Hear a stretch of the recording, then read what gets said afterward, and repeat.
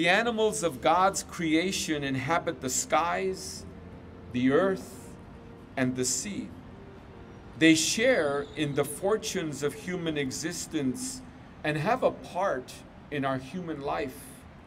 God, who confers his gifts on all living things, has often used the service of animals or made them symbolic reminders of the gifts of salvation.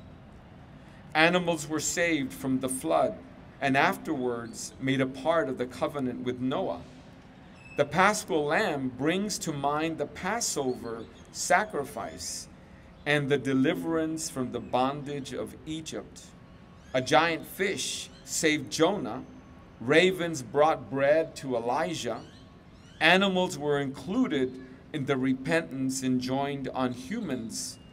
And animals share in Christ's redemption of all of God's creation. We therefore invoke the divine blessing on these animals.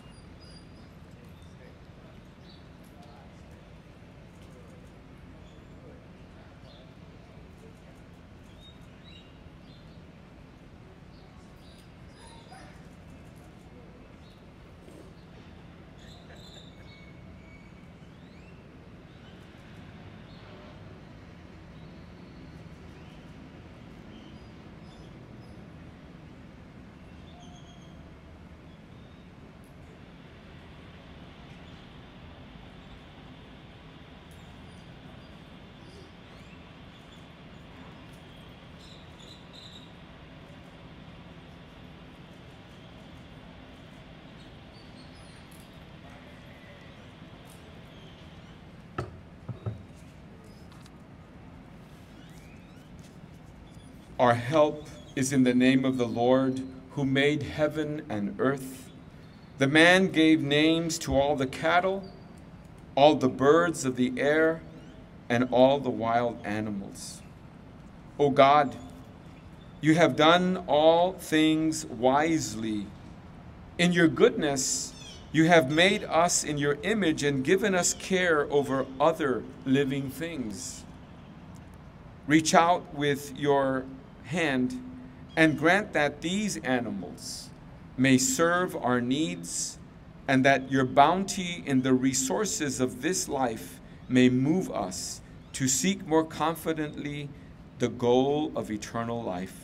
And we ask this through Christ our Lord. Amen. And we bless these animals in the name of the Father, the Son, and the Holy Spirit.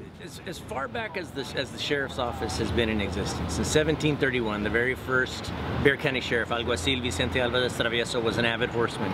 That was how they patrolled back then. In 1840, when Sheriff Joseph Hood died, not just a few feet from this spot, you know, on our pictures, on our wall, he's depicted on horseback. That tells us that ever since the earliest days of the Sheriff's Office, we've been connected to horses. We all know that to this day, although horses are still a very real part of what we do, dogs also play their part. You know, we've got Canine Chucky, who's one of the most recent additions to our Wall of Honor.